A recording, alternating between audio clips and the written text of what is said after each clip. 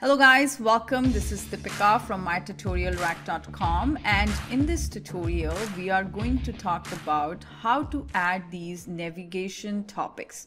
So we have added this tab called topics, or we can say that this tab came as part of the template.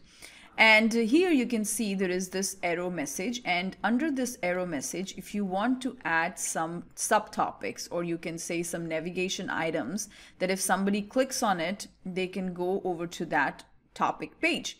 So we are going to build something similar to this in this tutorial. So let's go back to our site. So in order to go to the site, I'm going to close this, and I went over to all sites, and this is where the site is. So let's take a look at how the site is currently looking like. So if I go over to the builder, you can see if I preview this, this is how I'll go ahead and preview it as an authenticated user. And this is how the site is looking like. You have the home page, cases, and then we have is topics. So under the topics, if let's say I want to add some navigational topics as well, we are going to do that in this tutorial. Very simple to do it. All we have to do is either you can go to the workspaces, or from the builder itself you can click on this top left hand side and you can go over to the content management. So let's go ahead and click on the content management here.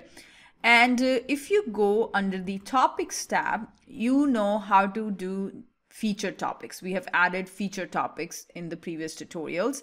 Then in the article management, what we did was whatever articles we created, we assigned a topic to them, right? So we went ahead and assigned a topic, and then similarly we can set up navigational topics. So let's say if you want navigational topics to be different than the feature topics, then you can add your navigational topic name. So let's say here I'm going to say features is one of the navigational topic I want to add. So I'm going to go ahead and click on add. The other one is products. This is another topic that I want to add. And the third thing I can say is customer support. Okay, so this is I'm just going to call it as support. Now this is the third navigational topic that I'm adding. Now let's go ahead and hit the save here. So now you have added 3 navigational topics. Now let's go back to our website and see what change it has done. So if I go over to the home page here, and let's refresh the page now. If you see, there is a drop down arrow has been displayed next to the topics, and then here you can see all those 3 topics that you have added. You have added features, you have added products, and support. Now if you had any articles that are tagged under this particular topic, then you will be able to see those articles over here. But since we do not have any articles which are under this category, or I can say this topic, that's why there are no articles are found. But if you go back to your article management, let's say, and over here, let's say you have added another topic for this particular thing, then you can go ahead and if I go over to the products, let's say this is a navigational topic that I'm adding along with this upcoming products, we'll go ahead and do that. Similarly, let's say I will go over to the next article and I'll also give another topic to it, and that's the support. So I'm going to go ahead and hit the save here. Similarly, I'll go over to the third article and I'll give another topic. I'll assign another topic called features to it. And then here I'm going to go ahead and choose this features. This one, and then hit the save.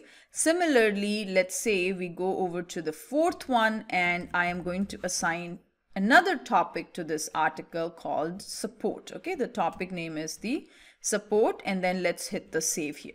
So now I have assigned each of my articles 2 topics. One was from the featured list, remember I did it, and now I have done it based on the navigational topics also. If you go back to the site and let's refresh the site again, here at this time, if you go over to the features and if you come to the articles, you will see under the features, this is an article that is available. Similarly, if you go over to the support, then if you go to the articles tab, you have 2 articles under this topic. So what we have done is we have added navigational topics, and we have also assigned our existing articles to those topics. That way, when somebody goes to that topic page, they will see some articles onto that. Similarly, if you want to post any kind of questions, then when you click on ask a question, you will see those 3 topics, the navigational topics, that okay, this question belongs to which category or which topic. Okay, so you can choose features, products, and support. These are the 3 navigational topics that we created. So anytime a customer posts a question, they will also be able to categorize those questions under these 3 categories or under these 3 topics. So this is how you add navigational topics to your site. I hope you enjoyed it, and if you want to add your own new topics and if you want to add more knowledge articles, do it as part of the assignment. Add couple more topics onto your site and create few more knowledge articles so you can practice how to do that. Okay, I am going to see you in the next tutorial. Thank you so much.